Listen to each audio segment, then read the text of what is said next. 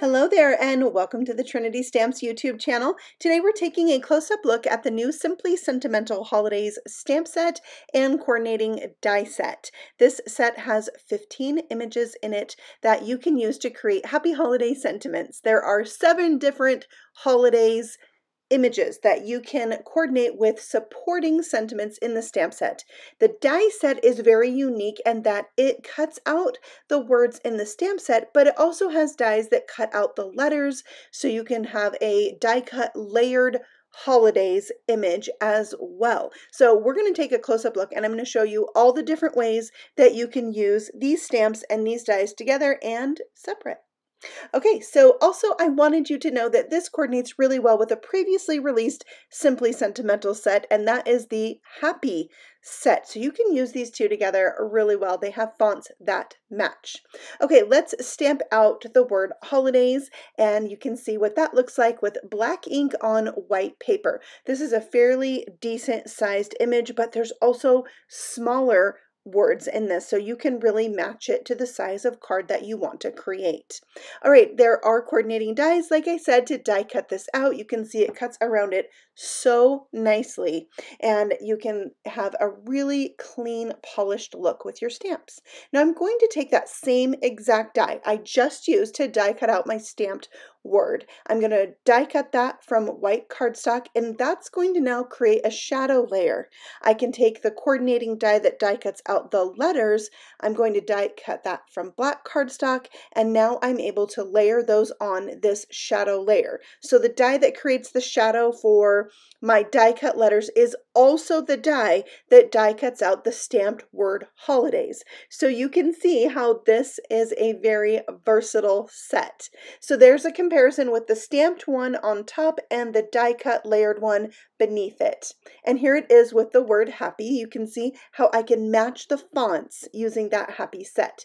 You can also use that shadow die to die cut around where you've just die cut out the letters, and that's going to give you an outline. So that's another really cool feature from this die set. You can do this with 4 different dies in this set. Think of all the fun things you could do with that. Okay, let's look at those supporting images in the set that help you build sentiments. So we can do happy holidays, and a happy new year, happy holidays from our family to yours, happy holidays and a happy new year. We also have wishing you, and we can do happy holidays with that. May your holidays be merry and bright. May your holidays be filled with peace and joy. Wishing you happy holidays.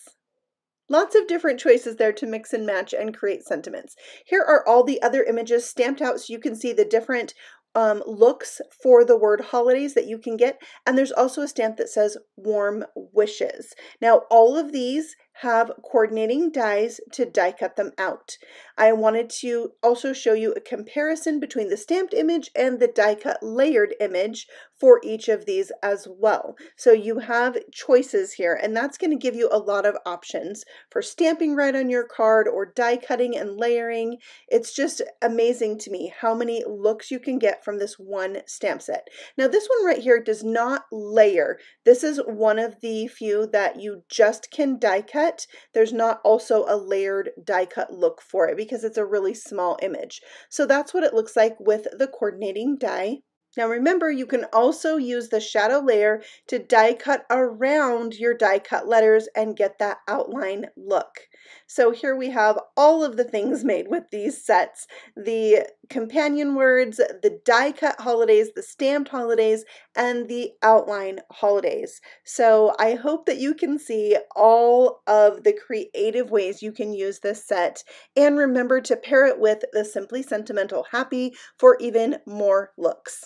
Here's a couple cards using this stamp set so you can see what it looks like in action. This is an A2 card and another A2 card using the stamps and the dies. Thank you so much for stopping by. You can find more inspiration from Trinity Stamps on Instagram and Facebook too. We'll see you soon on the next video. Bye!